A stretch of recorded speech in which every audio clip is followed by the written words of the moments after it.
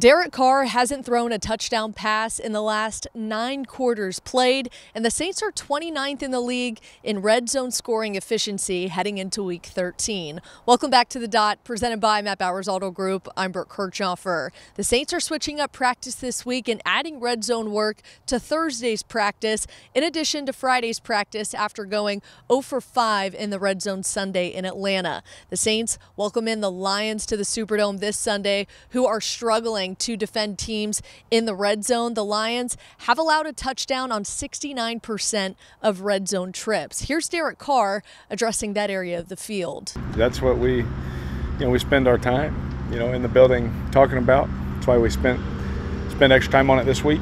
The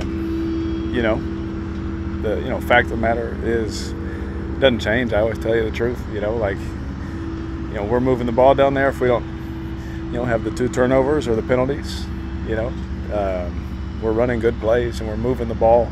We don't have a problem moving it, but when we get down there, we've had games where we've done really well and we've had games where it's been really bad.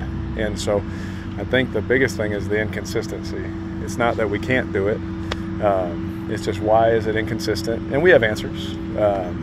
Everyone wants to hear the answers, but we just don't, we keep them in-house. Just coach talking to us, once we get down there, we just got to make those plays. Just over the weeks, just really working on some plays and stuff like that, just really getting everything down, making sure everybody's on the same page.